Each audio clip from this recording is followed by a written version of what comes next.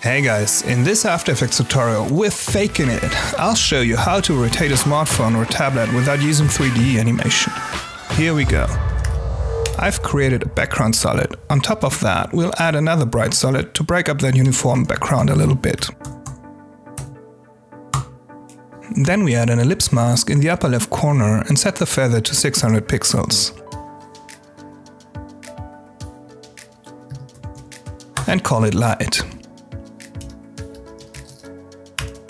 Next up is the front of the tablet. We create a new rounded rectangle shape by double-clicking on the rounded rectangle tool and set the width to 400 and the height of the shape to 600 pixels. Add a white stroke with 2 pixels. Then change the fill color to a nice purple. What a beauty! Of course, we name the layer Tablet Front.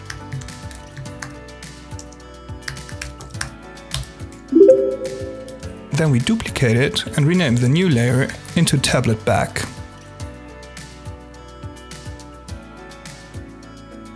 Get rid of the stroke and add a gradient ramp.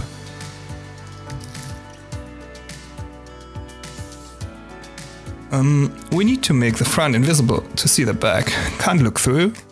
Oh, here we go. We take the front purple color for the upper end of the ramp. For the lower end, we turn black. Okay, the back is still invisible for now, as this is the front view. Now we duplicate the tablet front layer once more and name it Display. Unclick the stroke, set the roundness to 0 and the width to 350 pixels, the height to 550 pixels.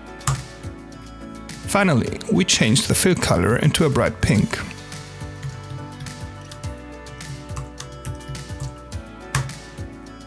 Next, a new rounded rectangle.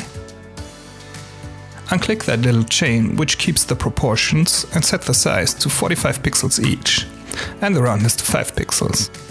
In order to see it, we change the color into a bright yellow. And we name the layer Apps, meaning we need more than one of these rectangle shapes. We position the shape in the left corner and duplicate the rectangle 5 times.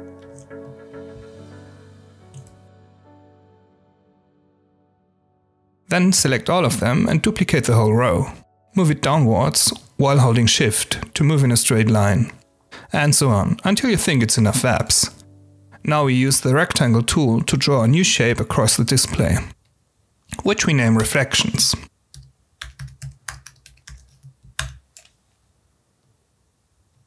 Then we convert the shape into a Bezier path and move the upper points to the right, the lower points to the left.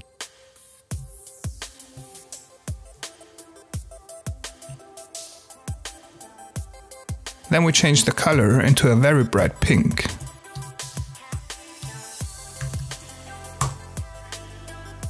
Copy the path and move it to the right. Decrease the width of the shape, copy it once more, and place it to the right of the two shapes. Now we select all 3 shapes and press Command D to copy them once more and move the 3 shapes to the right, so that just a little of the big shape lies on top of the display. Finally, we set the mode of the layer to Overlay to give it a bit of transparency. We use the Set Matte effect and the display shape as mask. Now we parent the reflections, the apps and the display to the front layer. Awesome. That's the setup of the tablet. Now we copy the display layer once more, don't forget to release the link again, and name it Background Shape 1. And change the label color. Now we change the size by clicking the little chain and changing the width to 500 pixels.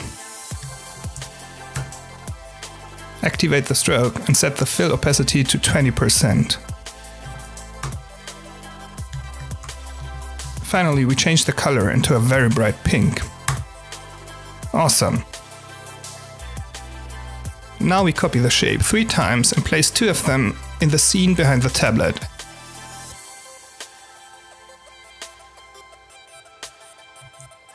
and 2 of them left of the scene. We need those background elements to support the change of perspective. Speaking of, let's start to animate, finally! We set position keyframes at 0 for all the parent layers and a mask path keyframe for the light. Then at 1 second and 10 frames, we want the perspective to have changed. So we move the light to the other side of the screen, then the back of the tablet 20 frames to the right. The background shapes to the right. Try to keep the distances a little different to avoid uniformity.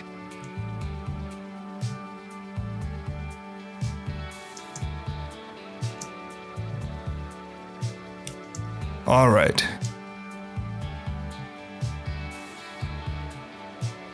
Change from front view to some kind of parallel view.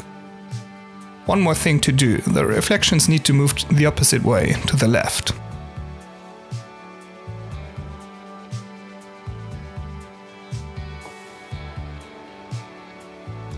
Now we're done with that part.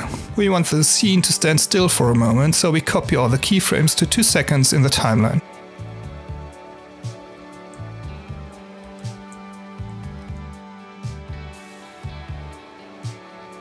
Then 7 frames later, we want the tablet to move back to the front view. We copy all the keyframes from the beginning.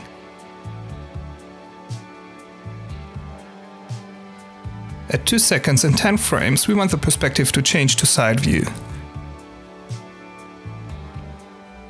Therefore, we move the light out of the scene as well as the 2 background shapes and the reflections.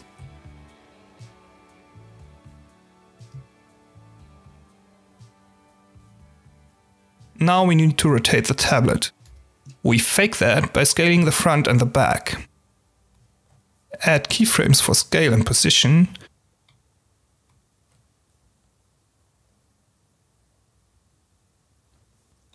Then unclick the little chain and set the scale width to 10%. Nothing to see yet, until we set the front scale width to 0. Magic!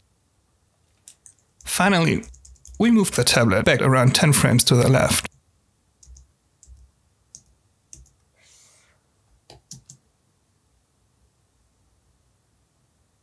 Nice, but linear, I'd say. Let's add some easy ease in and adjust the curves.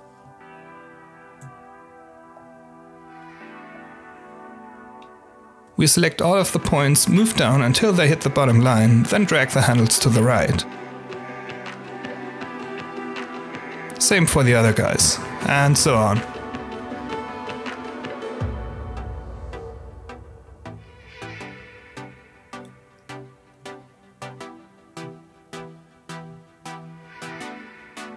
Until it looks like that. Slow start, fast end. Nice and smooth. Now you creative geniuses, go ahead and add some meat to the rotation. Maybe something like that. Thanks so much for watching, hope that was helpful. If you have any kind of questions, let me know in the comments below. Please give it a thumbs up, subscribe and hit that notification bell. And you all know that sharing is caring. See you all next time, bye!